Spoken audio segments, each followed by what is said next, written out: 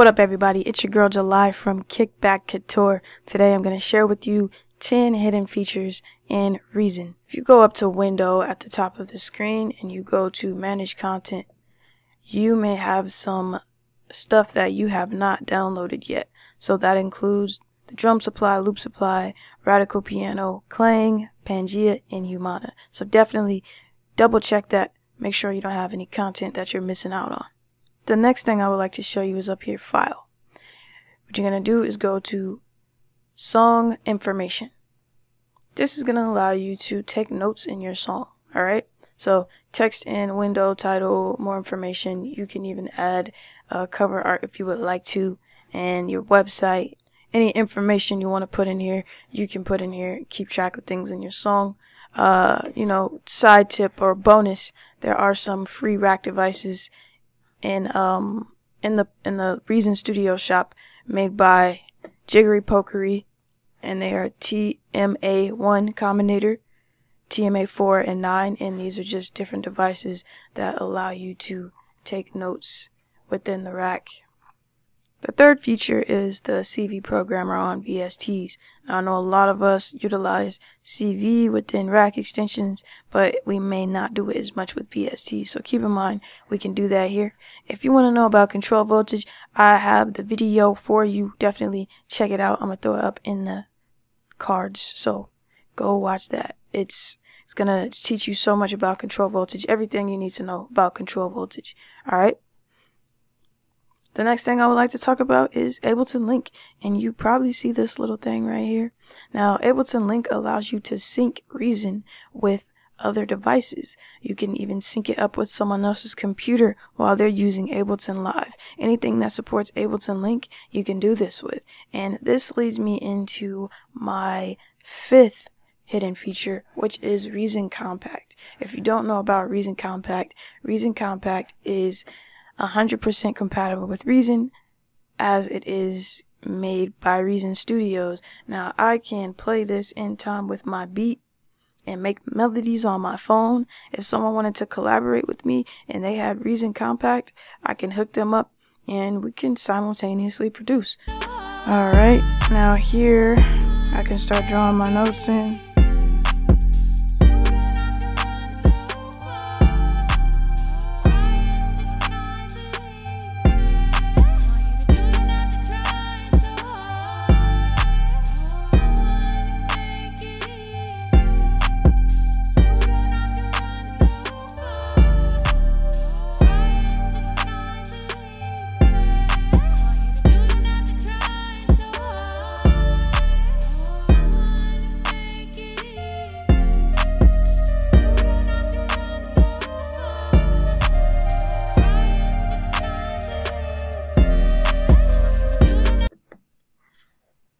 Alright, so as you can see, it was really easy to get something going and work in tandem with Reason Compact. And Reason, as I said before, you could also do this with Ableton Live or anything that can use Ableton Link to sync up signals. Alright?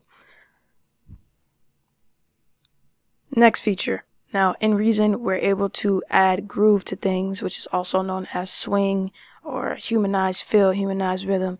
Here in Factory Sounds, we can go to ReGroove patches and you'll see we have MPC 60 presets for the groove. Definitely check those out if you're into adding a swinging vibe to your beats. The next tip is pitch edit mode. Now, I could take that vocal sample that I have coming out of Loop Cloud, put it into Reason, and change the pitch of the phrases however I want to, also the timing. So in truth, that tip would include slice edit mode, pitch edit mode, and even mention comp edit mode. So let's go ahead and get that audio clip into Reason here. In pitch edit mode, we can change the pitch of whatever we like to. So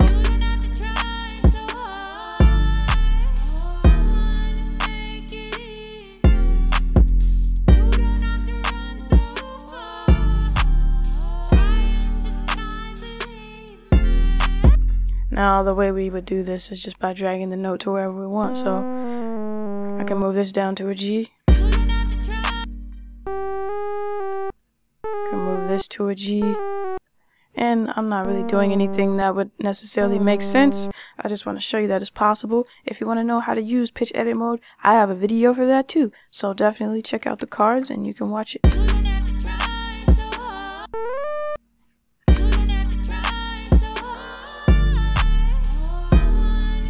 So you can get some crazy effects, or you can do some real pitch edit effects that make sense in the song. It's all up to you though. Alright, the next tip I would like to share with you is the tool window. Let's go ahead and select all of this. I'm going to right click and I'm going to reset the pitch so we don't have no crazy robot sounds going on.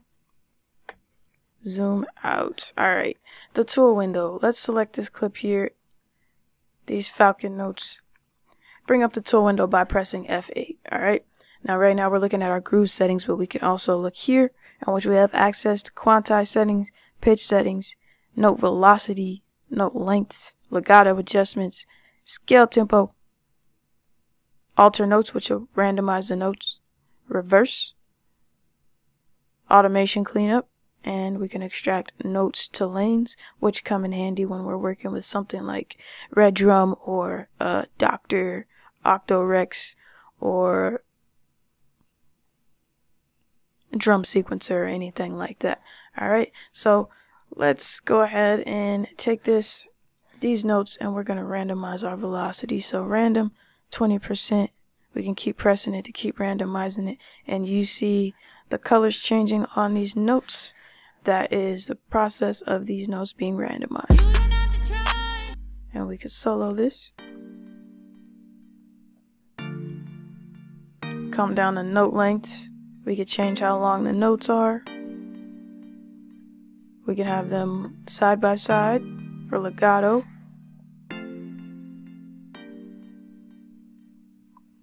Turn snap back on. Alright, so sky's the limit with the tool window basically. Next thing I would like to talk about is parallel processing. I'm going to take Sublab. I'm going to create a parallel channel. Just right click, create parallel channel. Here's our parallel. And I'm going to add a compressor. The compressor I'm going to add is called Extreme Dynamics. Alright. Gonna put it on a peak limiter preset.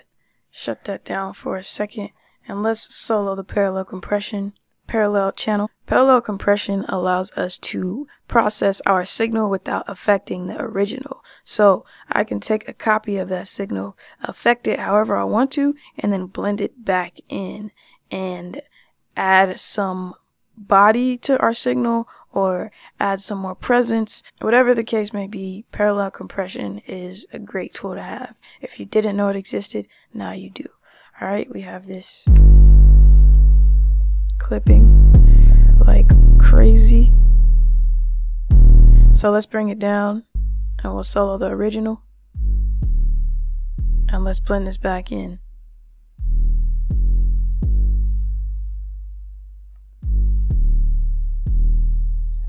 Let's even add a scream to this, go a little bit further.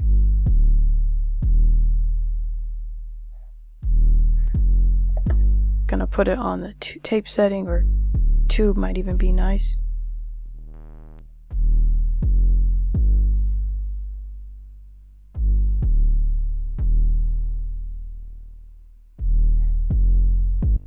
Let's listen to the signal.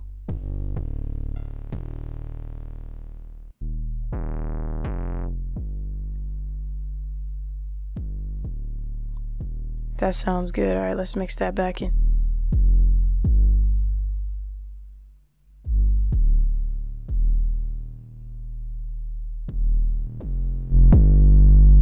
I would add a filter or use this cutoff to get rid of some of those highs.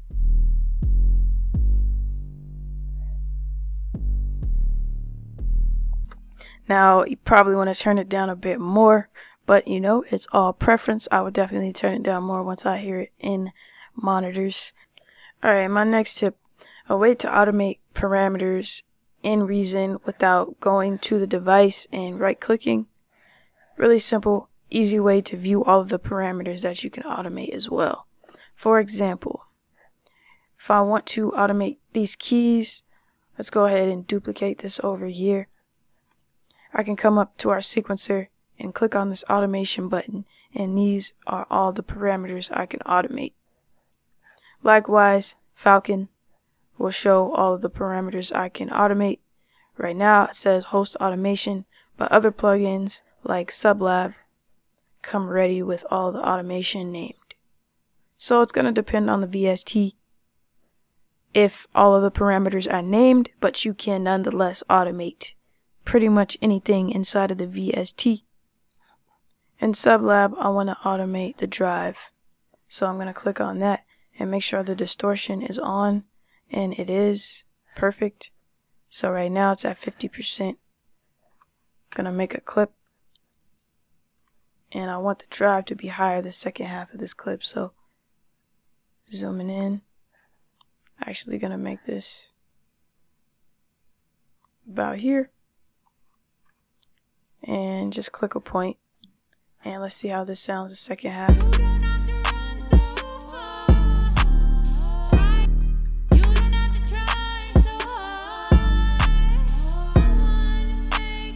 And we'll see it move up.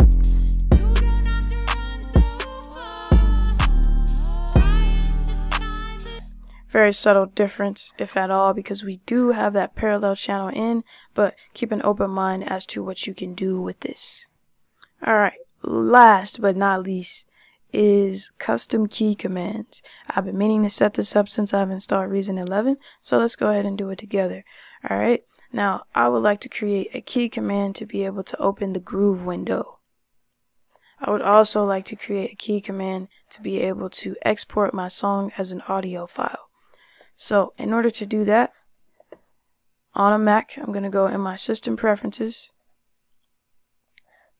I don't want to update right now.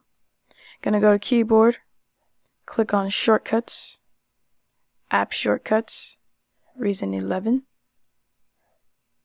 And I have to figure out what the menu title is. So let's go check that out. And Reason, export song as audio file, and you have to type it exactly as it says. All the capitals, all the dots. Export song as audio file. ... And then here's my keyboard shortcut. Now I'm trying to decide if I want to do the Pro Tools command or the Ableton Live command. But since it's Reason, I'm going to do a different one. Let's do Shift Command B for bounce. Add that in, and I want to make one more. Let's figure out what the groove. Show ReGroove mixer. Alright, cool. So let's go ahead and add that. Show ReGroove. Whoops, forgot the capital. ReGroove mixer. Keyboard shortcut. I want to follow along the lines of the F8s and 7s and whatnot. I'm going to use F9. Show ReGroove mixer. And you know, just one more for fun. It will now work if I hit F9. I also want to do hide ReGroove mixer. So let's go back in there. Hide ReGroove mixer. F9. Alright, now when I hit F9, it shows and it hides. Another fun one you can do if you want more screen real estate, you can do the same thing with the transport. So window, hide transport, and window, show transport, we could set to F10.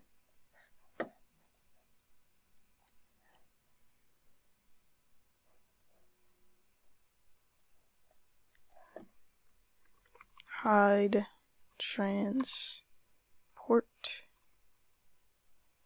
Forgot the R. F10.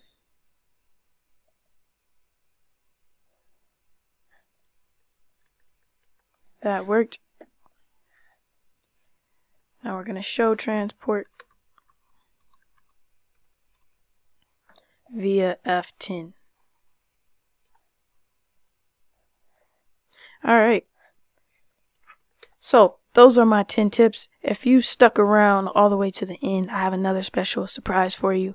You can control basically any parameter down here in the transport or anything on a device via your keyboard or your MIDI controller. Now, if you want to do that, I'll add that video up into the cards. Definitely check that out. It'll definitely, I say definitely a lot. It'll speed up your workflow tremendously. So do that. If you can, if you have the time, it will pay off in the long run. So definitely don't forget to subscribe. Let me know what you would like to see next. It's all culture, kickback, and cookup.